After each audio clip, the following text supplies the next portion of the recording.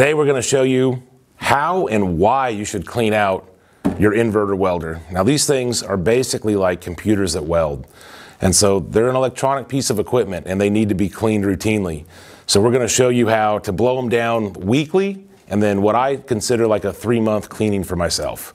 All right, so this is my personal 325 EXT. I've had this machine for close to 2 years now, running it pretty heavy AC production TIG daily. And this is what I do every week. So at the end of every week, like Friday or Saturday, I'll come out to the shop.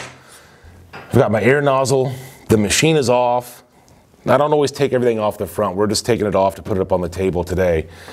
But I'll take and I'll blow out the front of the machine and I'll blow out the side, aiming towards the back. And the reason I do that is because the intake fan is on the back. So the highest concentration of dust and grime is on the back of the machine. And while I want to blow all the dust out, ideally, I don't want to blow as much dust as humanly possible through the machine first. So I always blow the machine out from front to back. And you always want to have the machine off. Number one, you always want to have the machine off whenever you go to blow it out.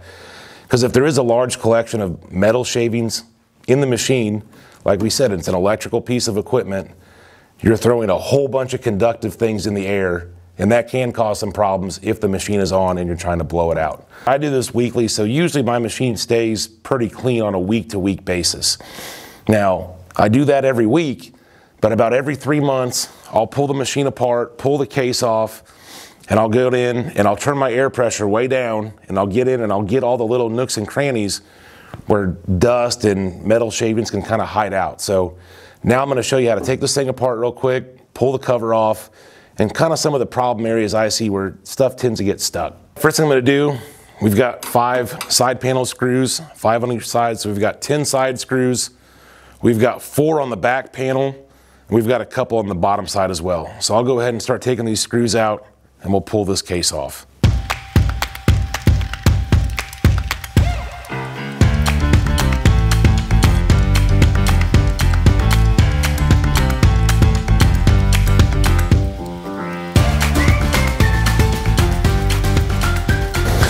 So now that we are taking this back panel off, we're going to pull the case of the machine off. You always want to make sure your machine is unplugged when you're going to get inside of it.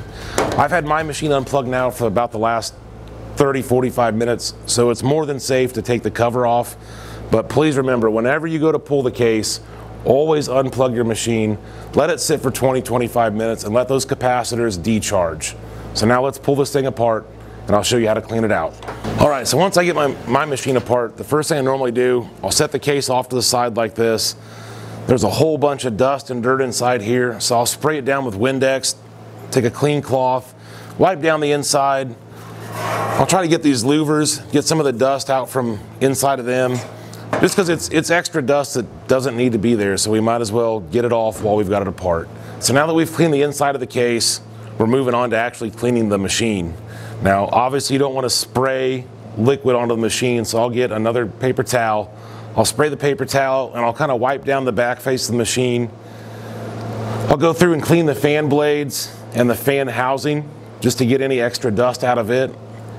That's where I like to stop with actually wiping things down. You've got a lot of wire connections in here, plugs, the capacitors, they should be decharged after 20-25 minutes, but I'd rather be safe than sorry. So I don't try to wipe down anything else.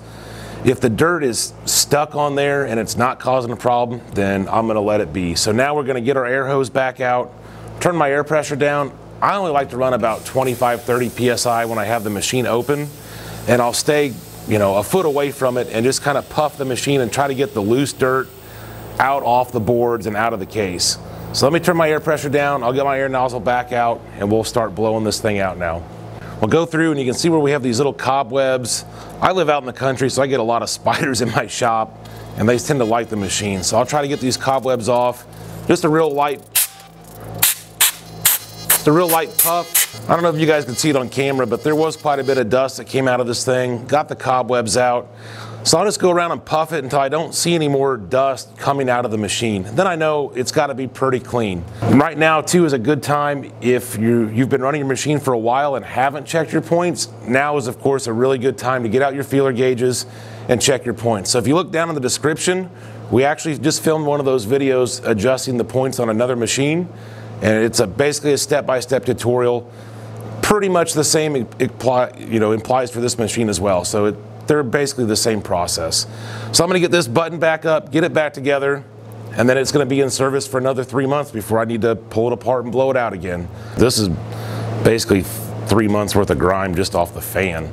I'm Jesse McCollum, brand ambassador for Everlast Welders. Please clean your machine.